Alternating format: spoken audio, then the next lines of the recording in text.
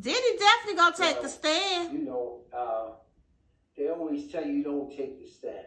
They always tell you don't take the stand because you open the door for the prosecution to not only talk about that case, but to bring up a whole lot of things that you might have been involved with.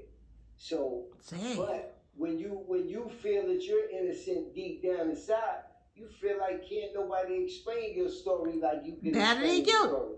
Can't nobody fight for your freedom like you can fight for your freedom. So, in a thought like that, I think it's the lawyer's job to definitely say that. But I really don't have no. I would just say cross your T's and dot your I's. If he's ready for the questions that they're gonna ask, if he got his attitude in control and don't mind him asking those questions, and he knows what's on the line, I would say take the stand.